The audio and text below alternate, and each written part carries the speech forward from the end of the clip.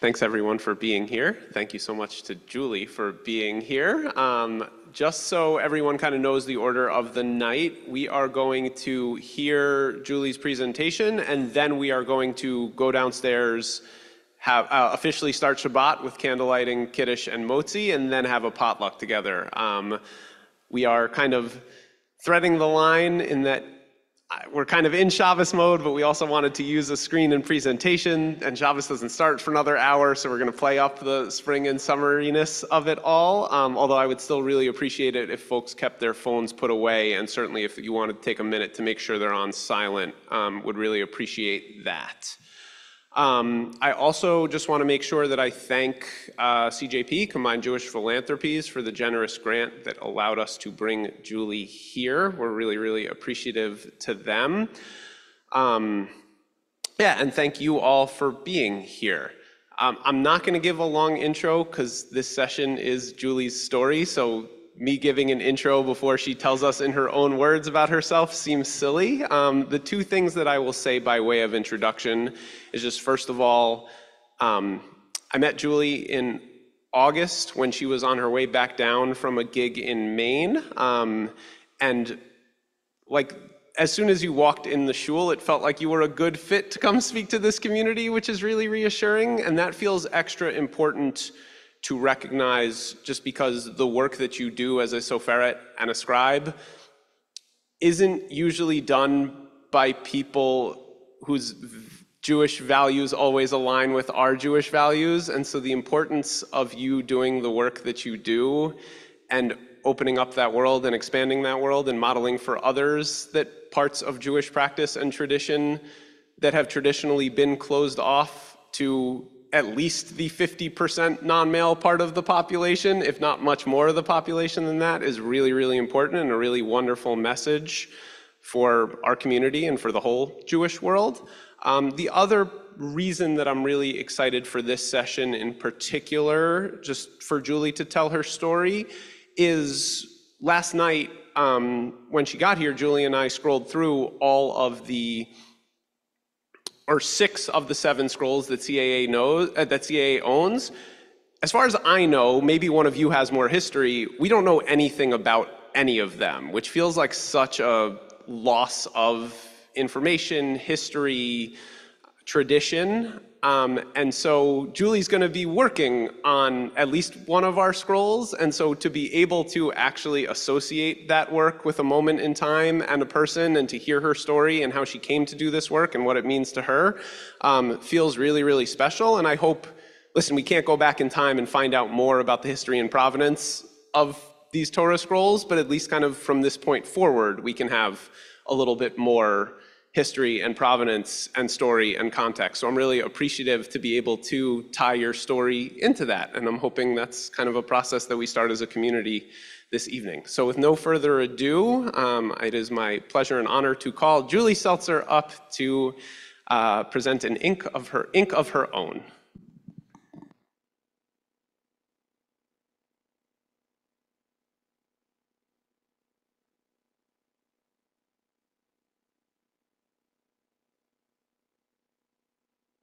Can y'all hear me? Great. Thank you, Rabbi Alex, for that really lovely introduction and for really making this all happen from start to finish. I mean, we haven't finished yet, we've barely started, but for making this happen. It's so great to be here. Thank you, everyone, for being here tonight and for the warm welcome. I'm very much looking forward to spending the weekend together and learning and talking Torah.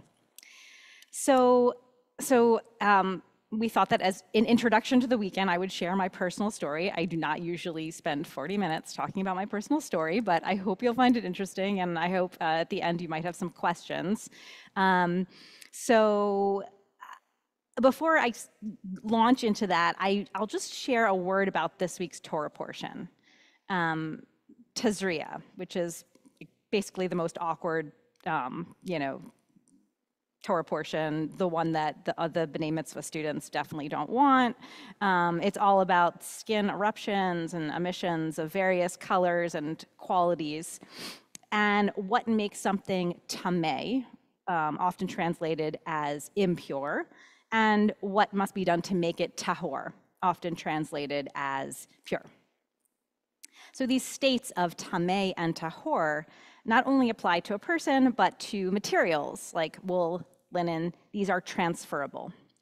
And as a scribe and as someone who regularly has close access to Torah scrolls, I feel like I run into this idea or this notion, this like fear of getting close because maybe we're not pure. We're not like the Torah scroll is like holy, and we might ruin it, or we might, do something to it, or transfer something bad onto it.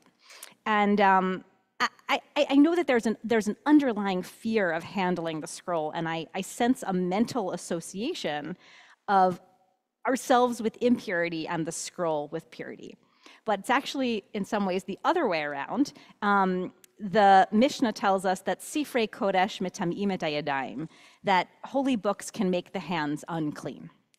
Now, there are historical reasons for this having to do with mice, dead mice, and what was stored with the scrolls. But as we enter Shabbat Tazria with this opportunity to get a little closer to Torah, I offer an invitation to think about it a little differently, to think that now, of course, we do avoid touching the scrolls unnecessarily, especially where the letters are, because it will have an impact over time, and we want the scroll to stay in best shape as possible. But I think psychologically, this has been taken to the extreme. And I'm gonna pull the curtain back a little, if you will, expose the wizard and invite you to get a little closer to the Torah scrolls and to the craft of the scribe who creates them. So this weekend, I am actually observing my mother's 16th yortzeit. So I would like to share this presentation in her memory. You'll also see, as I share my story, that her illness and death played a pivotal role in me becoming a scribe. So it's particularly apt that I'm talking about this weekend. Not only that, but it is the 13th anniversary of finishing my first Torah scroll. Also fell on Tazria. so hey, this is a great Torah portion. I love it. So I wrote that first Torah scroll at as part of an exhibit at the Contemporary Jewish Museum in San Francisco, and I'll talk about that briefly tonight. Also, I'll just say something about this picture. This is me repairing a Torah scroll. I liked this photo both because of the verse that I'm working on. Can anyone tell what?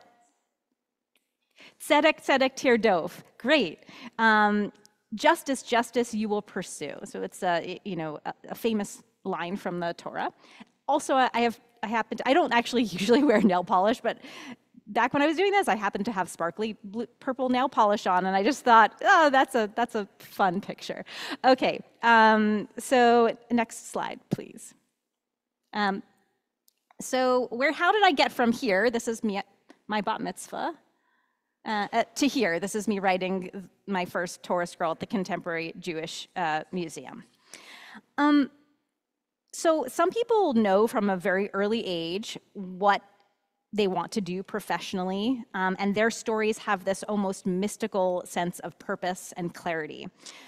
This is not one of those stories. I wanted to be a veterinarian until I found out that you have to give animals shots. And then I wanted to be an Olympic gymnast until I wasn't good enough to get to the Olympics. And I would say that growing up, I knew what a Torah scroll was. I had a bat mitzvah. I chanted from the Torah scroll. And perhaps on some level, I even knew that it was handwritten. But becoming a scribe, let alone knowing that scribes existed or what they did, was not something I gave any thought to. Not until a kind of light bulb moment of inspiration in my early 30s, which I will circle back to after I go through a little bit of background. So in a somewhat random decision, my parents sent me to a Jewish elementary school. I did grow up Jewish, but of families that send their kids to Jewish day schools, mine didn't really fall into like that particular category. But I was privileged to be exposed to Hebrew at a very early age. And when I went back to learn it as a young adult, I felt that it was lodged in my brain, perhaps lodged in my soul even. That's how connected I've always felt to Hebrew and the Hebrew language, almost as if it was my mother tongue that I couldn't really speak yet. But I would like to point out that not every aspect of Hebrew came easily, apparently, and I actually just recently found my report card from one of these years, and I did very well in school. I had straight A's in all subjects but one. Handwriting, yes. What can I say? I never claimed to be a natural. I did this is I found it like last year or something. I was like, I wish I knew who that teacher was. And I say, you'll never believe what I'm doing now.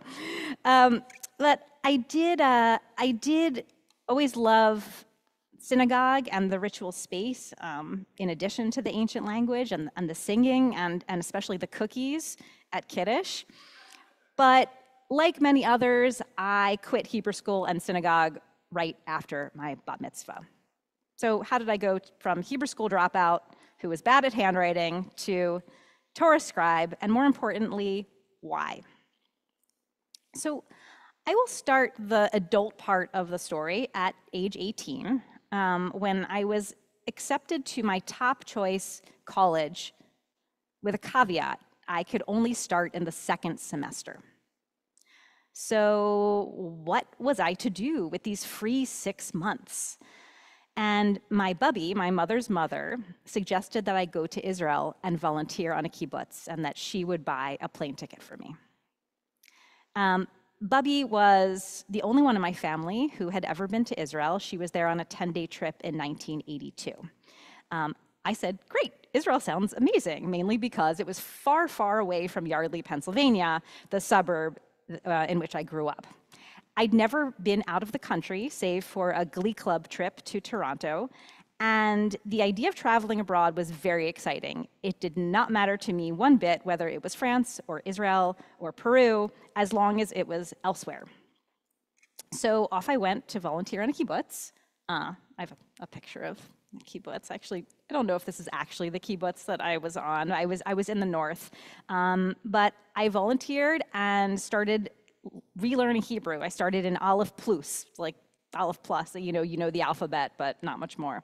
And it was there that I fell back in love with Hebrew.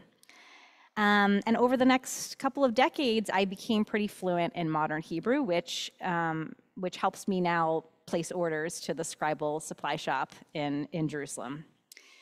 So in my mid-20s, after college, and after dabbling in some Jewish studies classes, both in college and in adult ed, I applied to spend 3 weeks at Pardes, a yeshiva in Jerusalem. And 3 weeks ended up turning into a year. During that time, there was a man named Dov Lehman, who would later be one of my teachers, who offered a class on the scribal arts. It was an optional evening class.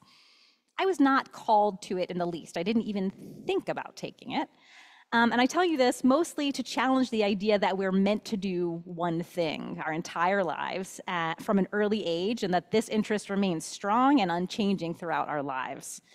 For some people, this might be true, but there are many ways to devote ourselves to a practice, and different moments that we're drawn to certain things and not others, for one reason or another, and sometimes we don't totally understand those reasons.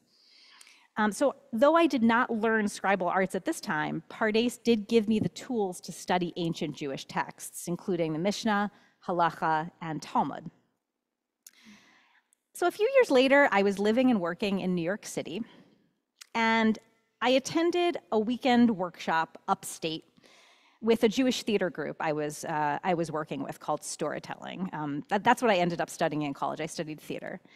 And it was held at a place called Eilat Chaim. Does anyone ever heard? Raise your hand if you've heard of Eilat Chaim. Okay, so a few people here, great. So this was the summer that Eilat Chaim was closing its doors, and it was merging with Isabella Freedman, which I assumed more people would probably heard of. Raise your hand if you've heard of Isabella Freedman. So a few more people. So two Jewish retreat centers, Eilat Chaim was closing and merging. And as part of this move, they organized a Torah walk, in which they walked, or well, I ended up participating. So we walked and transported this Torah scroll by foot 50 miles from Ulster County, New York to Falls Village, Connecticut. And we were divided, into groups. I think, oh, whoops, I missed that slide. That's part ace. Sorry, I forget which pictures I have. Okay, so here is sort of the end of the walk. And we were in small groups, and each person carried the Torah scroll on a backpack for 1 mile. This is after we took it out of the backpack, because this is at the very end. So it was wrapped in, a belt and a mantle like most Torah scrolls, but this one was in, like I said, this beautifully decorated hiking backpack, which was purple and sparkly and gold. And despite contemporary accoutrements like a bungee cord, it mimicked the temporary ark of the Hebrews as they carried the tablets through the wilderness. So we sang ancient Hebrew songs and carried the ancient words of Torah written by hand with a feather on pieces of animal parchment on our backs. And as we skipped along, and as I carried this precious Torah scroll, an object that represents our shared history and culture and religion, I felt part of a chain of history. Not only part of that immediate community, but part of something larger, a larger community that transcends time and space. So with some fear and hesitation, I quit my New York City desk job in order to volunteer for 3 months as a housekeeper at Isabella Freedman. This is me comparing sort of the joy of having an office job to the joy of dancing with the Torah scroll in the middle of nature. So you can understand. So this actually turned out to be not only good for my soul, but an excellent career move in ways I could not have anticipated. Because being there opened up just a whole new world to me, and a lot of spare time. I was meant to be there for 3 months, but it turned into a job as sous chef and then baker.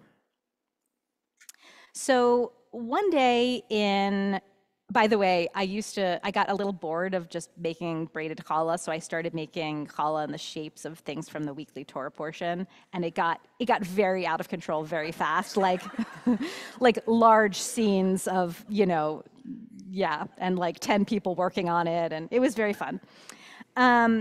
So one day in early April, soon after I was hired as sous chef, I got a call, let's see, what's the next slide? I got a call on the kitchen line, I think this may, from my dad.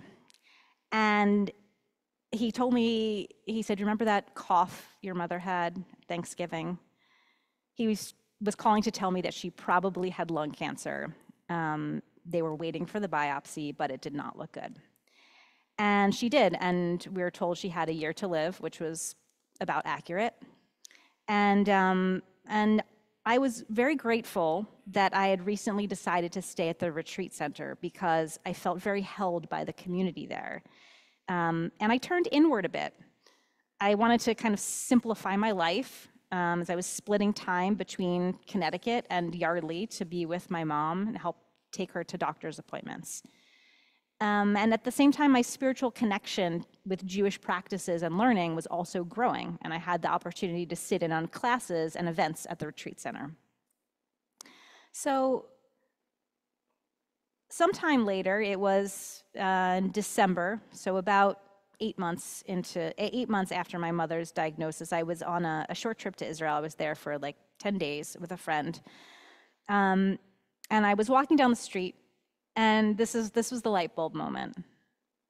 All of a sudden, the thought popped in my head, I want to learn how to write the letters the way they're written in the Torah scroll. And it like came from nowhere. Or it felt like it came from nowhere, because I have no artistic background, no calligraphy background, never been much interested in that. But I think, looking back on it, and I wouldn't have said this necessarily at the time, but looking back on it, I realized that the practice demands a turning in, a focus that would be kind of a respite from the chaos that was unfolding around me, my mother's illness, and it gave me something tangible to focus on. And Torah has something eternal about it, right? In the face of mortality, I could dip my toe in the forever. The Midrash, this is Isabella Friedman. Isn't it beautiful? These are the Canada geese, and I cut some of my first feathers from them. But the Midrash tells us that God looked into the Torah and created the world. So the Torah in this philosophical framework existed before anything else and is the blueprint for everything that came after. The letters themselves are seen as building blocks for creation. And this is the next slide, please. This is based actually on an interpretation of the first word of Genesis. It's the first verse of Genesis. So this is the very first line of the Torah. Bereshit bara Elohim et hashamayim ve'et haaretz. It means God created, in the beginning, God created the heavens and the earth. But in Hebrew, there's this word in red, et. Et doesn't mean anything. It's a grammatical word. It comes before a direct object in a sentence. So we don't have an equivalent in English, but other languages have something similar. But what did the rabbis do when they interpreted this? They said, Bereshit bara Elohim et. In the beginning, God created et. What is et? Et is everything from Aleph to Taf. The first letter of the Hebrew alphabet to the last letter of the Hebrew alphabet. In the beginning, God created the alphabet. And then through the alphabet, everything came into being. So even on a more human scale, the words of Torah have been passed down for thousands of years and will hopefully get passed down for thousands of more. The role of the scribe is to help with that transmission. The scrolls themselves outlive us. I regularly see Torah scrolls that are 100, 200, 250 years old. Ultimately, Torah scrolls also have a lifespan, and when they're no longer fit for use and cannot be repaired, they are buried, just as we are. Over time, the ink fades into oblivion or starts to crack and chip, and it doesn't make sense to re-ink letters on aging parchment. But Torah, not the scroll, but the text of Torah and Torah more broadly, including the oral tradition and our comments and discussions and our conversation this evening, that is eternal. So when I returned home to the retreat center from that trip to Israel after having this idea for a new hobby, it was going to be, if it was going to be anything, it was going to be a hobby. I mean, I certainly did not think it was going to be a career. I went to the art store and I bought a calligraphy pen. Has anyone here done calligraphy ever?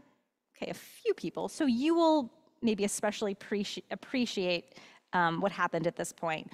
I had never tried calligraphy before, so I get home and there's this plastic pen-shaped thing and a bunch of metal nibs, and there's a slit in the plastic thing where you stick the nib and it like holds there, but I didn't know that there was this little slit, so I was holding the nib kind of with my thumb and my finger at the end of the pen. I'm like, it kept slipping, and I'm like, how does this thing work? I can't do it. So it took me like 3 hours to figure that out. But that was just a hint of the challenges that were to come with cutting quills, which I mentioned I was cutting from those Canada geese feathers. So I then found a website that demonstrated how to form the letters in Torah script. And I started practicing those Hebrew letters to the best of my ability. I needed a distraction more than I needed a career or a calling. But I made rows and rows of bets and rows of dalids. And on my trips home, I would show my mother some of my practice sheets. few months into practicing, maybe 2 months, I realized that if I wanted to improve, I would need to find a teacher. Someone who could show me not only how to cut a quill, but how to form a tsari, which seemed to me an impossible feat, and to introduce me to the halakha, the rules for scribal writing. If I wanted to shift this hobby into something more, and I don't know that it crossed my mind at this point, but I needed to start learning the laws, if I wanted it to get anything, if I wanted it to become anything more. So it was when I was started to look for a teacher, that's when I realized that there basically were not women doing this. I had no idea before. When I was growing up, already women were becoming rabbis. And by the time I was learning calligraphy, probably half of all the rabbinical students were women, or at least, in the, of course, in the non-Orthodox denominations. And while there, of course, is still work to be done, and there's always work to be done in this arena, it didn't occur to me that that there weren't really women scribes. But I started looking around for names of people to teach me, and I was getting the same 2 or 3 names within a 3-hour radius. And I realized it's because they were the only people around that knew it and were willing to teach a woman.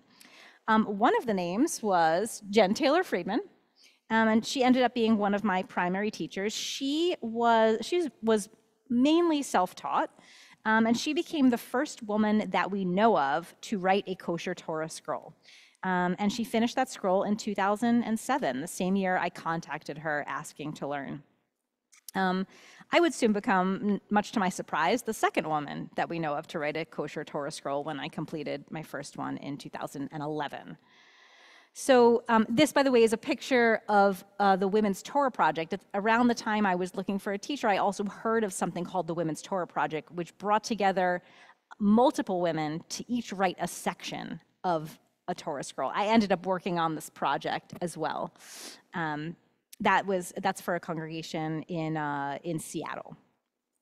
So I contacted Jen in this moment, and she was giving kind of group lessons, small group lessons. There weren't thousands of people wanting to learn this for the year. There were 2 or 3 people. And I showed up to one lesson in March of 2008, and then I disappeared. So I assume she probably thought I was, just one more hobbyist that, tries it out, gives it up. But it's that my mom had died just 1 week after that first meeting. So right after Shloshim, the 30 days after her death, I met Jen again, and we started meeting weekly. By the way, when I asked her permission to use the photo, she said, I hope you tell them she's British, I hope you tell them the bit about how you were so terrified when you walked in to learn. And, okay, I was so terrified, or at least I looked so terrified. I was very intimidated, I'll put it that way. So at one of those first meetings, we read the first section of Keset HaSofer, the main halachic compendium for Ashkenazi scribal tradition. And it's based on the Talmud, a section from the Talmud, which I just thought if you're a visual person, you might want to read through it. But basically, people ask, so why have women been excluded from this tradition? And it goes back to an interpretation from the rabbis based on who's obligated to lay tefillin. And in their mind, men only were obligated to wear tefillin. And they said, okay, since there's a verse about tefillin, and the verse about tefillin is right next to the verse about mezuzah, so only the people who are obligated to lay tefillin write tefillin, and therefore, since it's next to the verse about mezuzah, only the people who write tefillin are also the people that write mezuzot. So that's only men. And now we have a category of people who write and people who are, who write kosher Jewish sacred texts, and we're expanding that out also to include Sefer Torah, Torah scroll. So of course they could have started it the other direction. If they started with the mezuzah, they could have said, everyone's obligated in mezuzah, so therefore anyone and everyone can write mezuzah. And therefore, since the verse about mezuzah is right next to the verse about tefillin, everyone can also write tefillin. But of course, they didn't go in that direction because, as I see it, they start with their worldview and through that worldview interpret the text. So it's a problematic text for our contemporary sensibilities of inclusion. But since I view halacha as being inextricably connected to history and culture, not divinely ordained, this did not come as a particular surprise. So let's see. So I was not particularly deterred. I also pushed in 7th grade to be on the boys' football team. They were like, lacrosse is the girls. I was like, lacrosse? I don't even know what that is. I don't know how to play. So I a little bit have a history of, maybe doing this kind of thing. But so a few months after learning weekly with Jen, I went back to Israel and I planned 3 weeks of intensive study. I connected with, next slide, please. Double hit. Yeah, thank you. With Shoshana Guggenheim, he's here on the left. She was the lead scribe in the Women's Torah Project.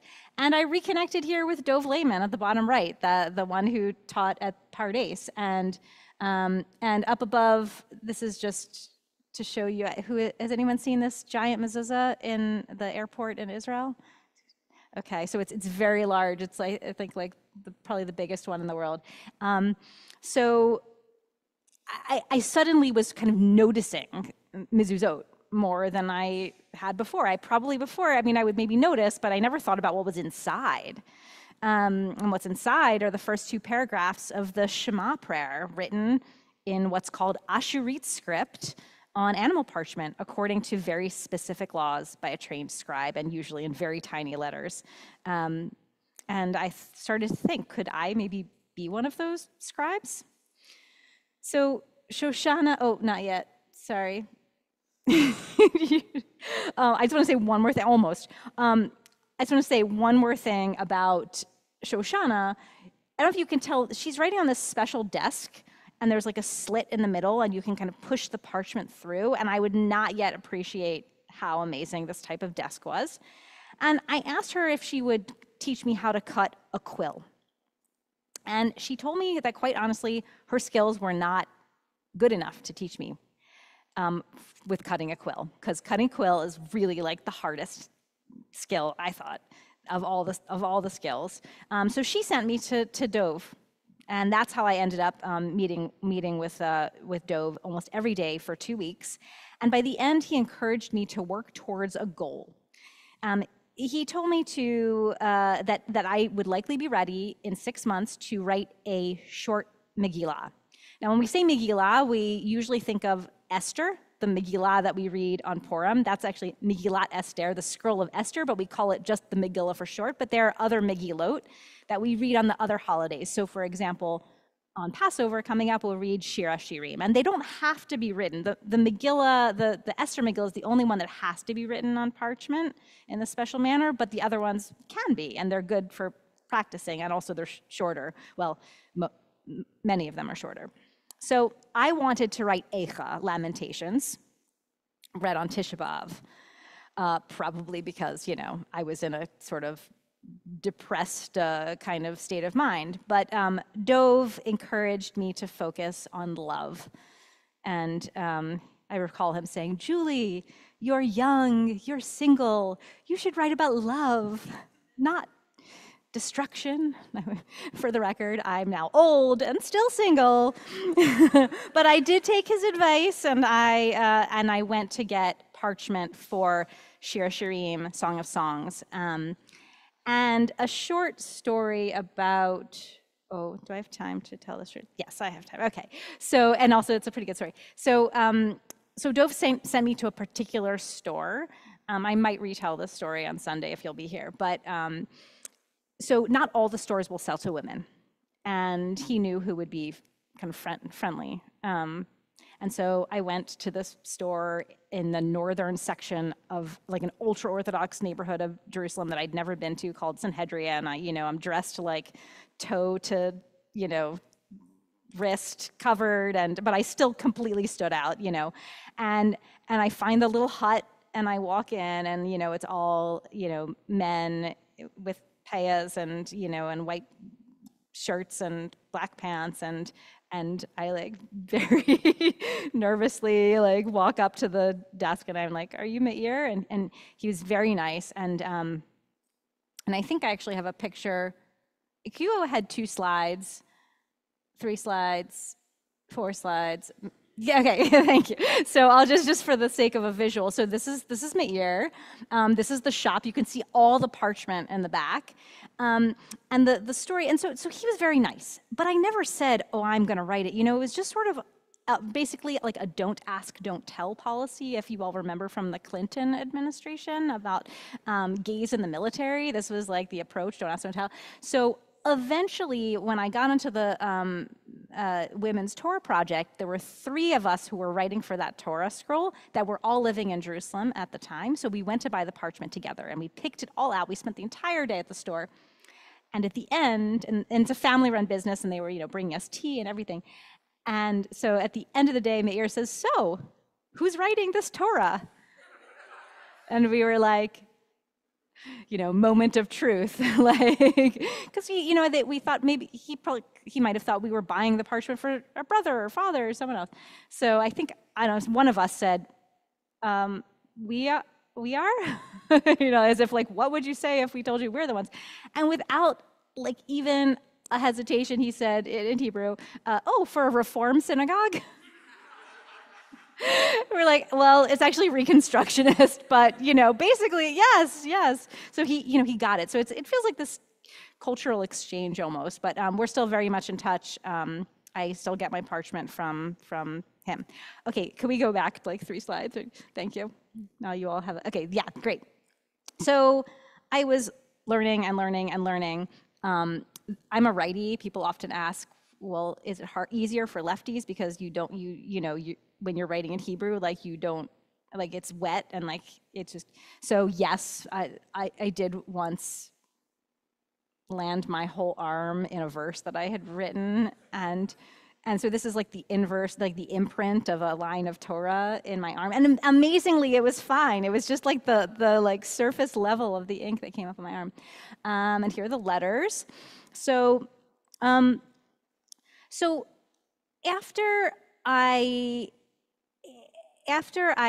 learned a bunch with Jen, and I returned from Israel, I ended up getting an apprenticeship with a scribe in Westchester, Neil Yerman, if anyone has heard that name. And I was there for about 6 months. And no, longer, yeah, yes, 9 months maybe. And that spring, about a year and a few months, a year and a half after starting to learn, an interesting thing happened. So Jen, my teacher, was about to start another Torah scroll. And before beginning to write, it's traditional for scribes to go to the mikveh, ritual immersion. And I had gathered a yortzeit minyan for my mother. It was her first yortzeit. And right after Ma'ariv and Kaddish, Jen left to go directly from the minyan to the mikveh, and then to immediately start her Torah scroll. And this is just a very beautiful kind of like passing down of the tradition, mother to child and teacher to student and generation to generation. And a couple days later, Jen calls and tells me that she had received a phone call from a museum in San Francisco looking for a woman to sit on display and write a Torah scroll as part of an exhibit.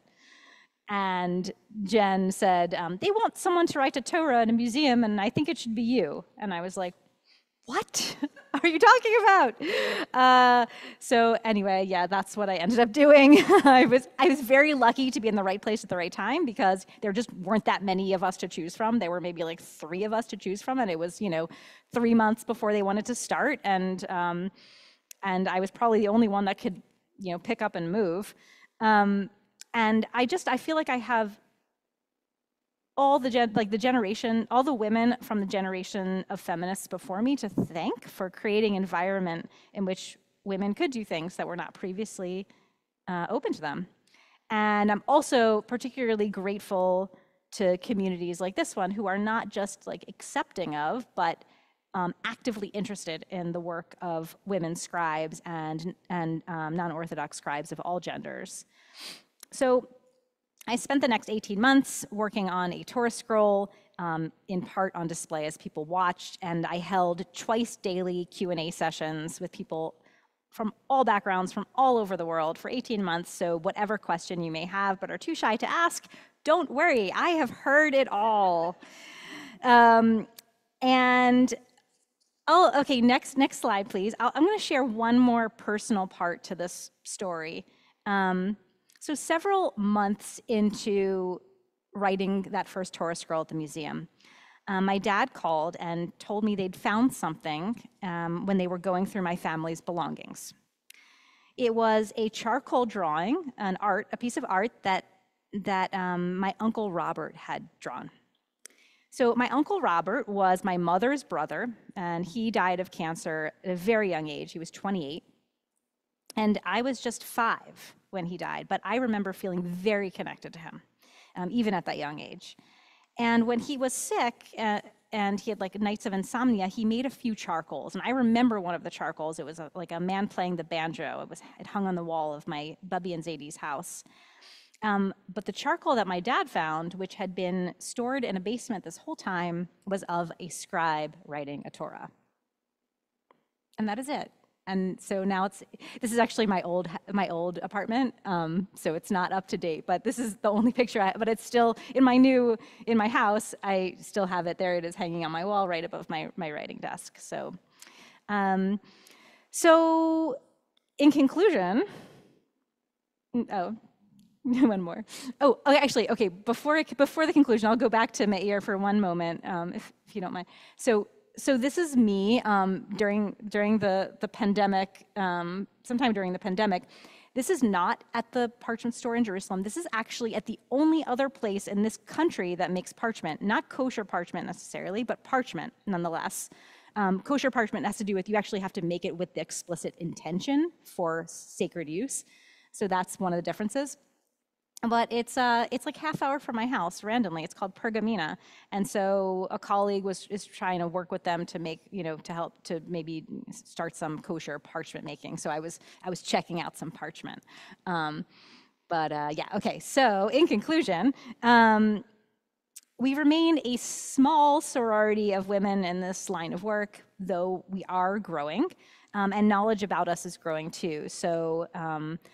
And I think most people are happy about it, certainly like the ones that want to invite us. Others maybe are not as thrilled, but it doesn't necessarily fit the stereotypes as that you might assume. This is our kind of loosely affiliated group. We're called STAM Scribes. STAM is the acronym for what scribes are trained to write, so Sefer Torah, Tefillin, Mezuzah, and Megillah. And we share best practices, and we network, and we share resources and contacts, and kind of like a family. So I feel very blessed to be living at this moment in time. So that concludes my story, and I know that, so it's 10 minutes before 7. I know Shabbat is coming, so we will definitely want to be closing down the projector, but I will be happy to take questions now, and whatever we can't get to now, we could continue chatting over Kiddush and dinner. I want to say that concludes your story to this point. Yes, indeed. We can do like 10 minutes of questions. Great. If folks have questions, I'm going to carry around the mic if anyone has questions. And the good reminder is this is the beginning of Julie's time with us. This is not your only opportunity to ask a question.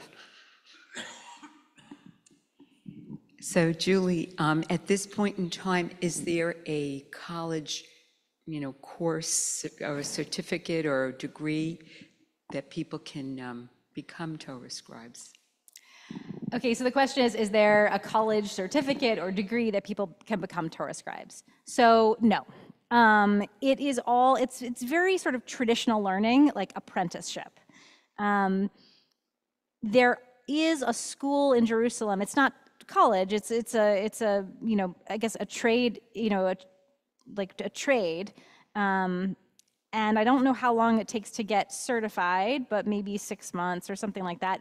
that's only for men, possibly only for Orthodox men. So women, we have to do sort of a different way of learning, private learning, apprenticeship, but that's also quite traditional. So not all the male scribes go to that school. They also often apprentice and learn from a teacher. Yeah.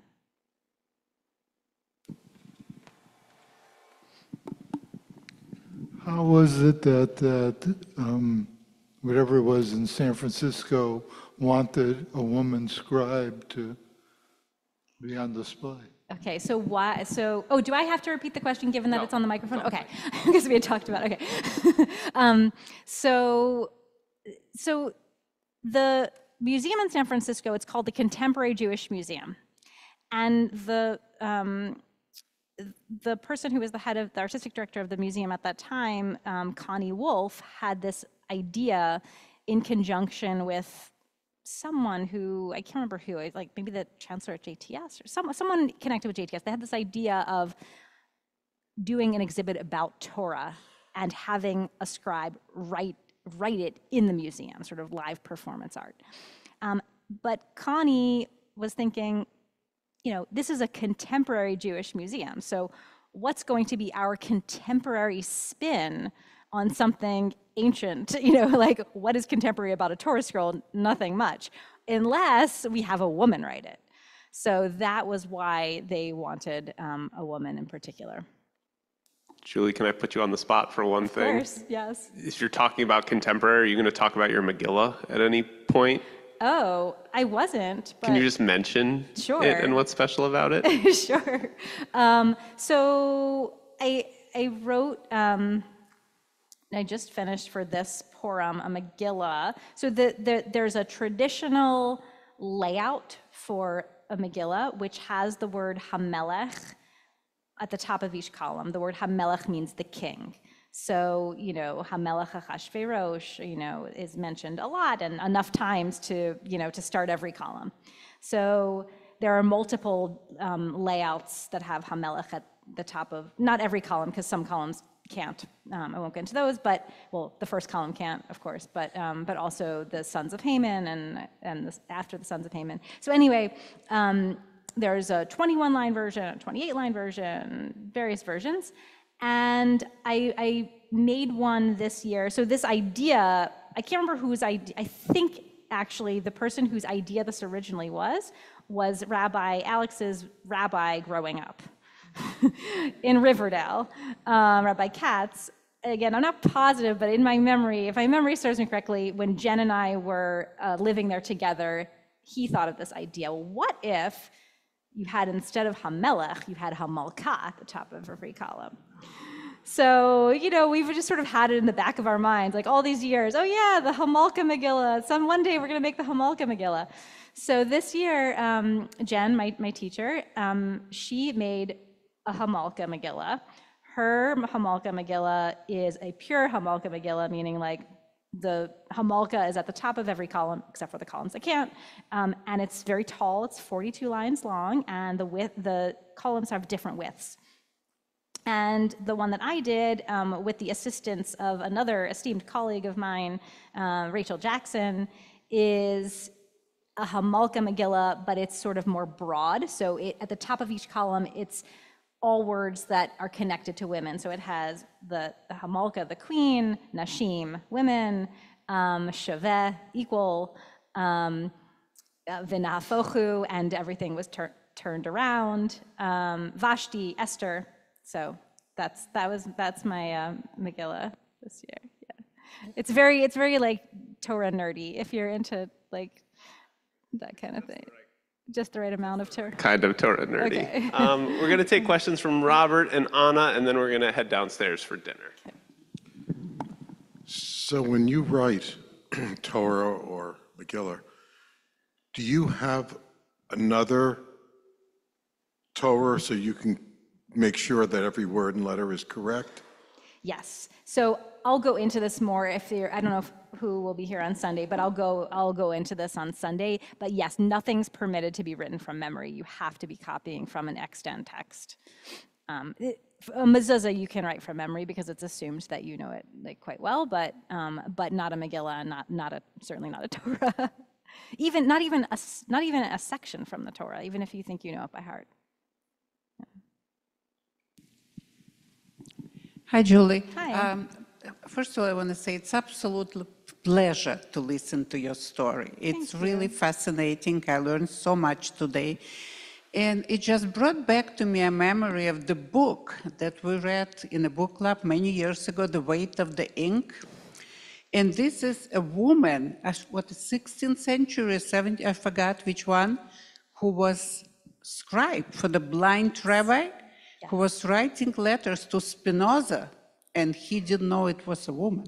Yes. You know, so that was so many years ago. It just brought back to my memory. I don't know why, but it's fascinating story. Yeah. Thank you so much. Thank you so much for saying that. And about that book, so yeah, The Weight of Ink, Rachel Kaddish.